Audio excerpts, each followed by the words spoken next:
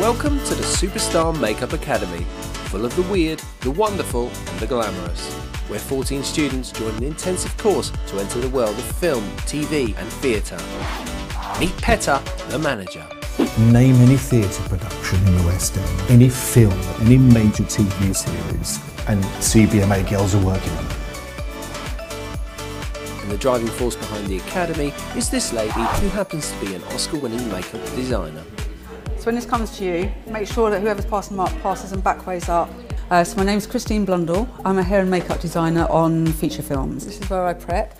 Then this is my little rogues gallery here, Cameron Diaz. They took Sienna Miller as a prospective student. I think the average person thinks that we lead a really glamorous life. I think there was one day in particular when I got Colin Farrell ready, checked that Robert Downey and Jude Law were good, and then I had to go and meet Stephen Fry about something. And I remember on that particular day thinking, God, if somebody was following me today, they would think that I am the luckiest person in the world. And these are some of the students looking to follow in Christine's footsteps. Morning! Morning, Lucy. How are you? Yeah, not bad, not bad. Miserable as usual. Oh yeah, fabulous. I'm Lucy. We are learning wigs. It's my first attempt at this.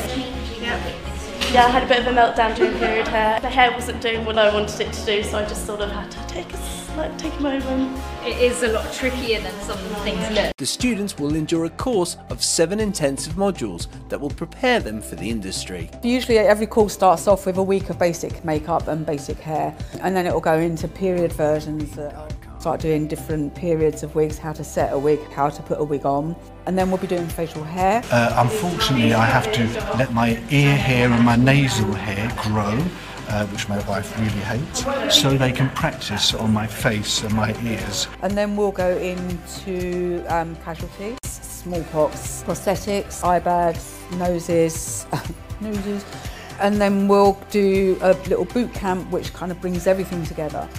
And then they're ready for the outside world.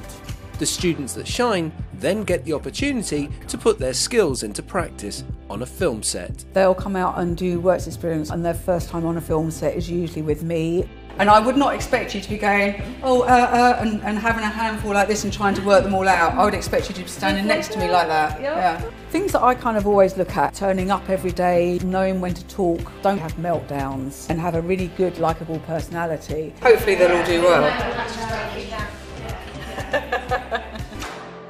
Who will have what it takes to make it in the world of makeup?